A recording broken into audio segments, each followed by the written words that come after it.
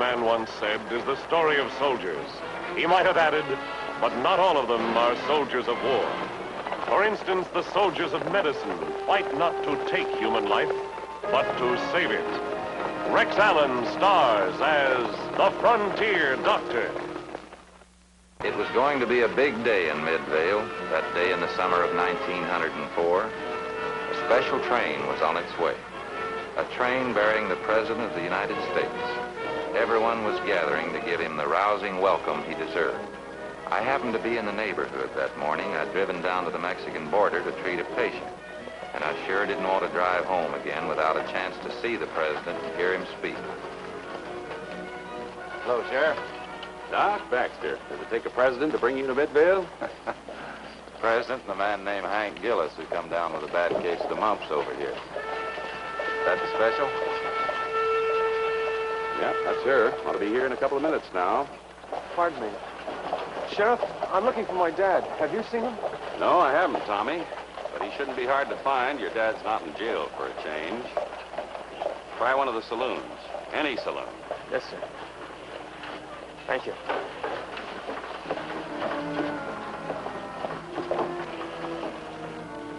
Name's Tommy Keever. Sure feels sorry for that boy. What's his trouble? His dad. Keever's the town drunk. Not just a plain ordinary drunk. Keever's a mean drunk. Hates everybody. Keever hates the whole world. Come on, Doc. Sure don't want to miss this.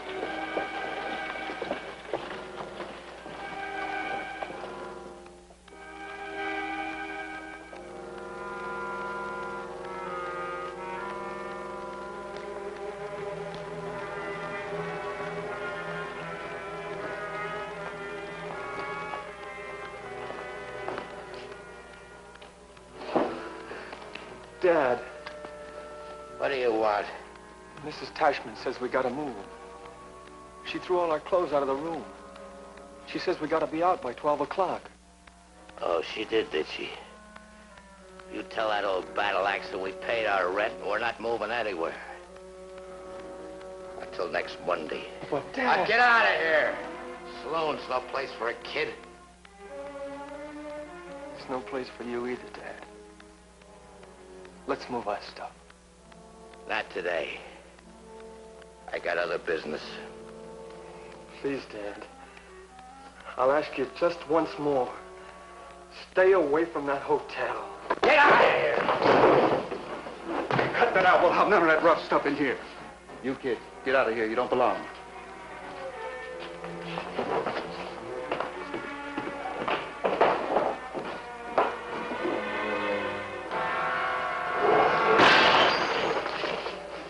I ought to make you clean that up. But I'm closing up. I want to see the President. I want to see him, too. Another fella I want to see is Colonel Dodge.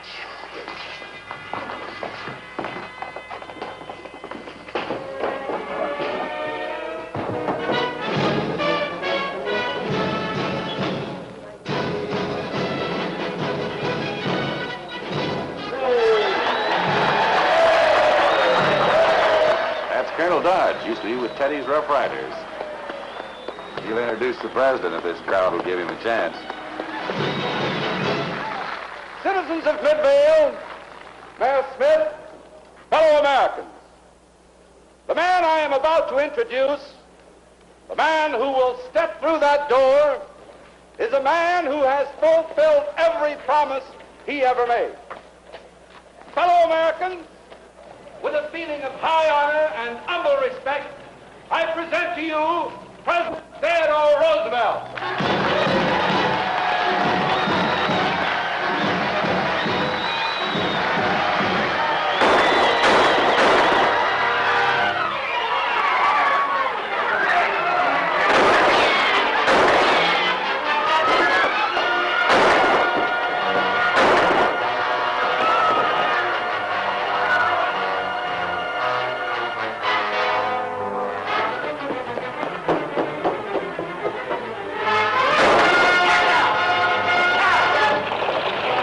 Chased the boy out of Midvale.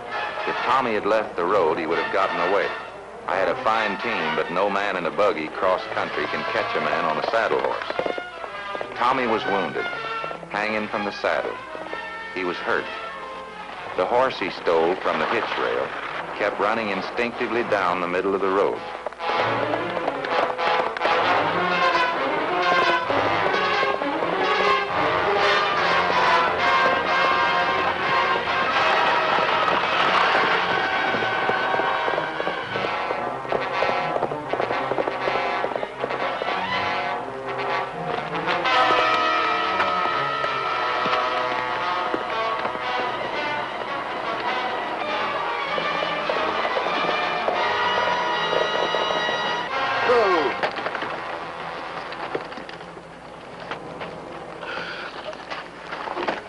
Why'd you do it, boy?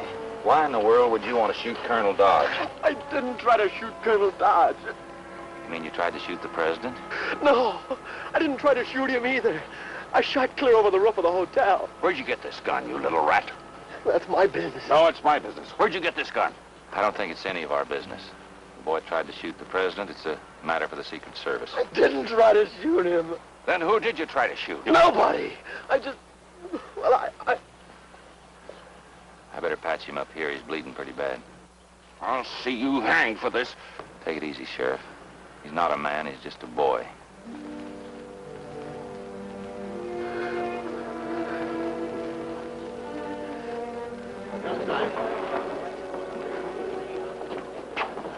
Ladies and gentlemen, may I have your attention, please? The president is all right. The boy's shots hit no one, and I understand he is in the sheriff's custody. The president will speak to you just as soon as we feel sure that this trouble is over. And the president wishes to thank you all very, very much for your patience.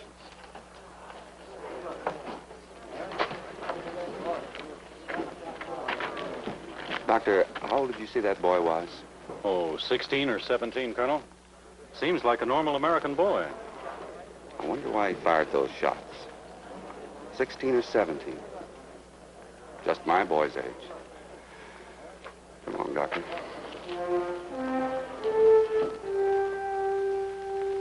Tommy, the colonel just asked you a question. Why don't you answer it man to man? We're your friends, Tommy. We're just trying to find out why you shot at that balcony. I didn't. Honest, I didn't. Just answer the question, Tommy. Colonel, this boy is obviously a case of adolescent schizophrenia, sometimes referred to in Latin as dementia precox.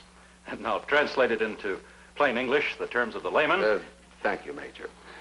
Would you gentlemen mind leaving us alone for a moment, please? Oh, yes, sir. Not you, Dr. Baxter.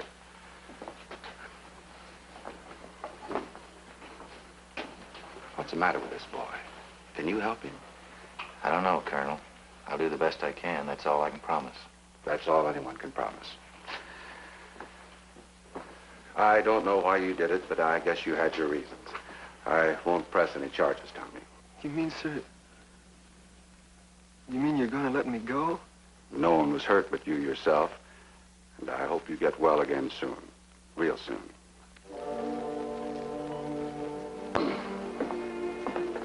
So long, Tommy. So long, Colonel. And thanks.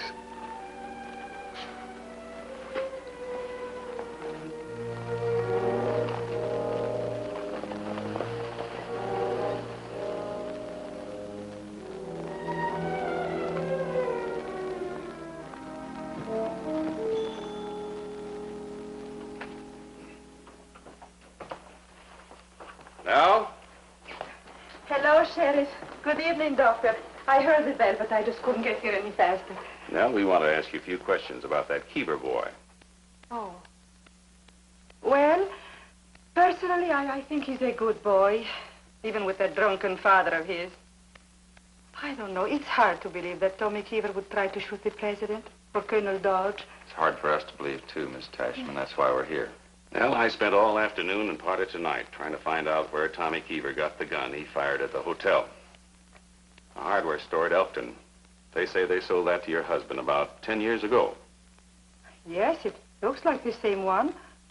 But I have always kept it, even after he died. But then again, you know, guns and me don't go too good together.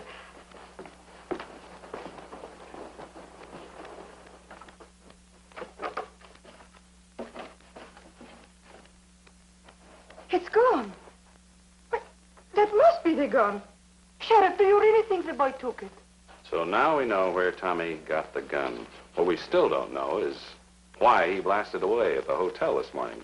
But won't he tell you? Tommy won't tell us a thing. One minute we think he meant business with the gun. Then again, we can't believe he meant any bodily harm. Maybe the doctor was right when he said that Tommy has two personalities. Whose coat is this, Miss Tashman? Oh, it's Keever's. It's an old army coat. He probably picked it up in some saloon. Whoever owned this coat was a sergeant in the U.S. Army. You can see where he tore the stripes off of it. Maybe that is Keever's coat. Maybe he was in the Army once. That's what I mean. Keever?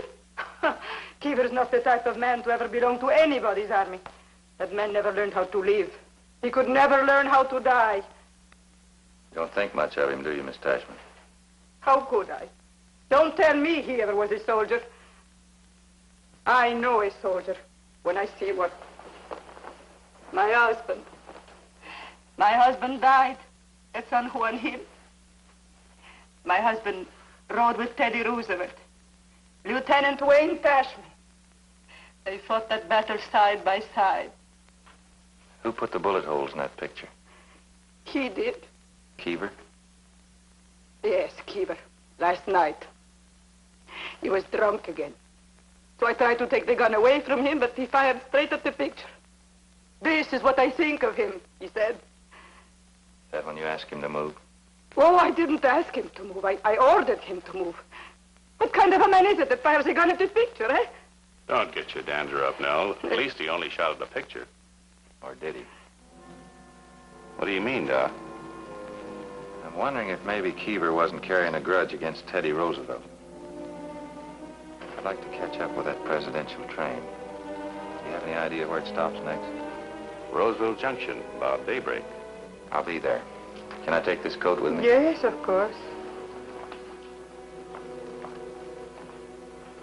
You ain't taking that coat anywhere, Doc. Where's Tommy? Where's my boy?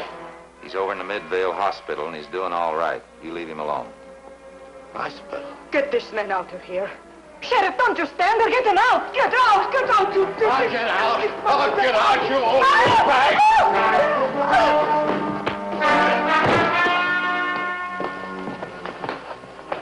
All right, Keever. I haven't got anything I can hold you on, but out of this house you go and stay out. Take it easy, Sheriff. He's a sick man. Come on. And a man like that, you call sick? He's an alcoholic. Then he should be in prison for the rest of his life. Prison's no place for a man like that. It's a disease. Disease?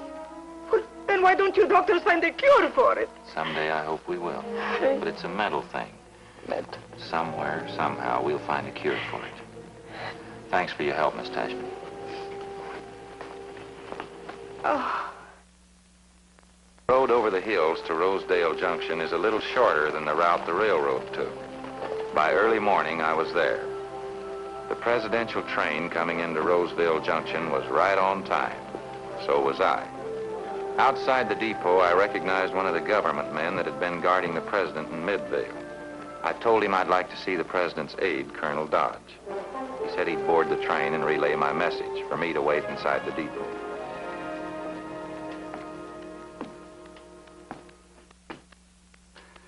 Dr. Baxter, I got your message. I'm surprised to see you. You must have driven all night. I imagine my horses are a little more tired than I am. Colonel, I'd like to talk to you for a few minutes, if you can spare the time. Yes, the president was asking me about that boy. What'd you find out? Haven't found out too much yet, but I've been doing some checking on his father, and I thought maybe you might be able to help me. Any way I can. I have reason to believe that the boy's father might have been in the Army. I thought there might be a slim chance that you'd remember him. Well, there's a lot of men in the Army, Doctor. What outfit was he in? I don't really know. What was the man's name? Name was Keever, a three-striper, I believe. Sergeant Keever. How could I ever forget him? Yes, he served with the Rough Riders. The word served is incorrect when applied to Keever. Jack Keever? Sergeant Jack Keever. He was the only coward we ever had in the Rough Riders. He hid in a ditch with the bottle while the rest of the boys stormed the hill. That man, if you can call him a man, cost the lives of 7 Rough Riders. He was responsible for 62 casualties. What happened to him after San Juan Hill, I mean? As captain, it was my duty to report him to our commanding officer. I did. I reported him to Colonel Teddy Roosevelt, and we had Keever up in the general court-martial. We had him drummed out of the Army. Dishonorable discharge. But let's get on with it. What's this got to do with the boy? Keever. That was the boy's name. His father. But I don't believe the boy tried to shoot the president. In fact, I think he tried to save his life. Save his life? Yours, too. And what you just told me about the boy's father convinces me. Colonel, I won't take up any more of your time. You've been a great help. What do you think really happened back there at Midvale? I'd rather not say until I have a little more proof, but I'm going to ride back to Midvale now and have a talk with the boy. Well, I'll look forward to hearing from you. I think you'll be hearing from me real soon. Bye, Colonel. Good luck, Doctor. Thank you.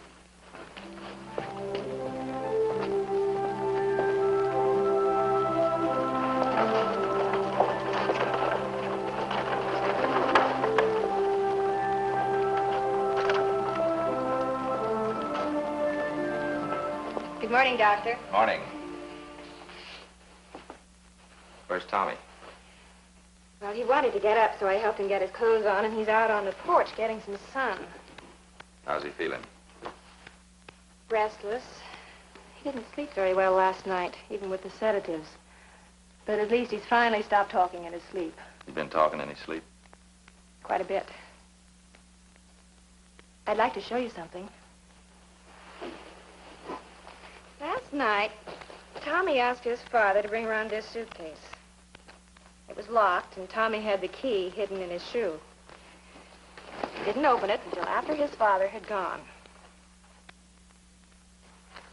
That's a picture of West Point, graduating class. Apparently, Tommy wants to be a soldier. And look here, these are the textbooks they use at West Point. And he has lots of pictures like that. Pictures of Colonel Roosevelt and the Rough Riders. Apparently, Tommy's a great admirer of the president. That's what I don't understand. If Tommy so admired Teddy Roosevelt, then why did he try to shoot him? He didn't. But I was down at the hotel. I saw it with my own eyes. You didn't see him try to shoot the president. You want to know what I think's really wrong with Tommy? He has a case of torn loyalties. On one part is a deep, natural love for his country. The other part is a natural love for his father. Tommy's all mixed up. You had no right to open that. It's none of your business. Oh, Tommy, I was just trying to help you. We're on your side, Tommy. And when you're old enough, we'd like to see you go to West Point. You do want to go, don't you? Sure. But how can I? My own dad was a coward at San Juan Hill. What use would they have for me? It's the wrong attitude, Tommy. You can go to West Point if you really set your heart to it. It takes more than setting your heart. Tommy? Why don't you and I have a little talk, man to man? If you'll tell me the truth, maybe we can make a deal. You keep on going to school and try as hard as you can and make good marks, and I'll do everything I can to get you into West Point. But who'll get me the appointment? President Theodore Roosevelt and Colonel Dodge.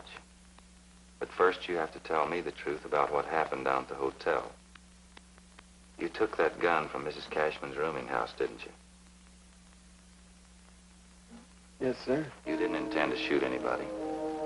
You figured that when you fired that shot into the air, it would attract everyone's attention and stop your dad from shooting, didn't you? Well, sir, Tommy, you're not protecting him by lying. Your father, in a drunken stupor, was out to get revenge against the president and Colonel Dodge. He's a sick man, and he blames them instead of himself for the mess he's got his life into.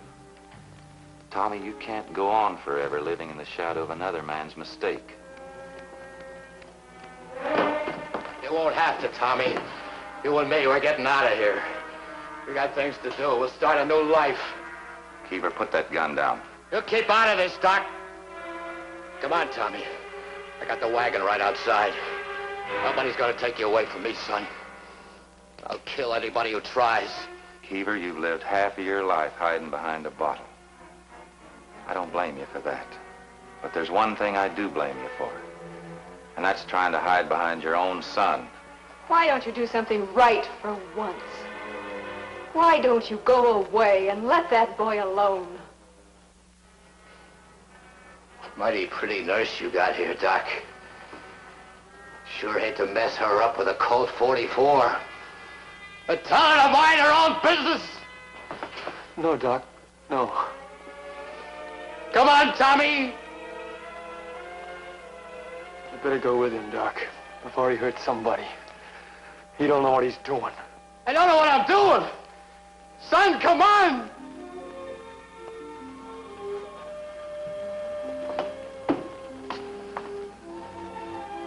Please keep my suitcase for me, will you? I'll send for it later. Oh, yes, Tommy.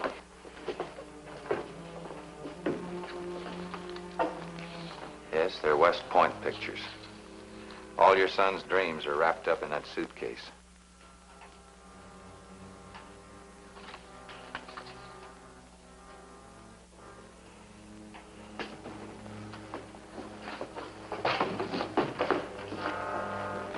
Doctor, we've got to do something. That man's desperate.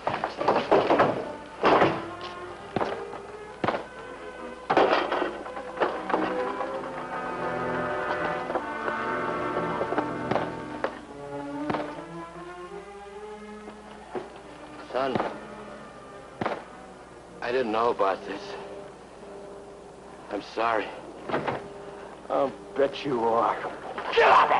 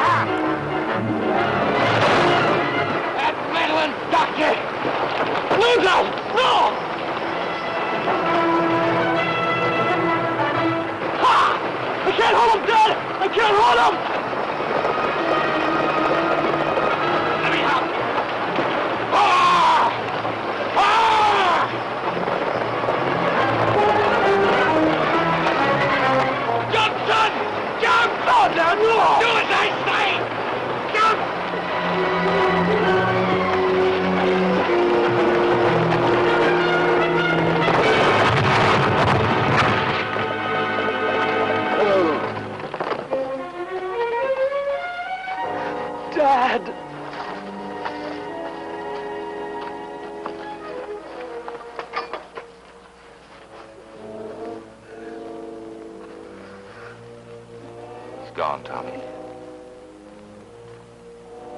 You saved my life. The team ran away, Doc. He made me jump.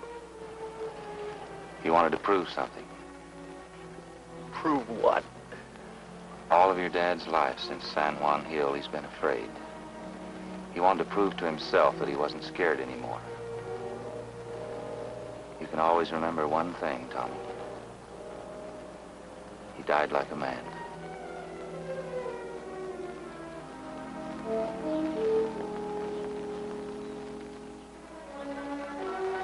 That year, Teddy Roosevelt won the election and returned to the White House for another term.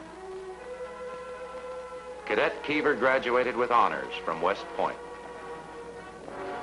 On October 12, 1908, Colonel Dodge wrote me a letter saying that Tommy Keever had been cited for bravery in the Philippines. President Roosevelt, as Commander-in-Chief, confirmed Keever's appointment as captain in the United States Army. I am happy that the faith I had in Tommy Keever was well founded.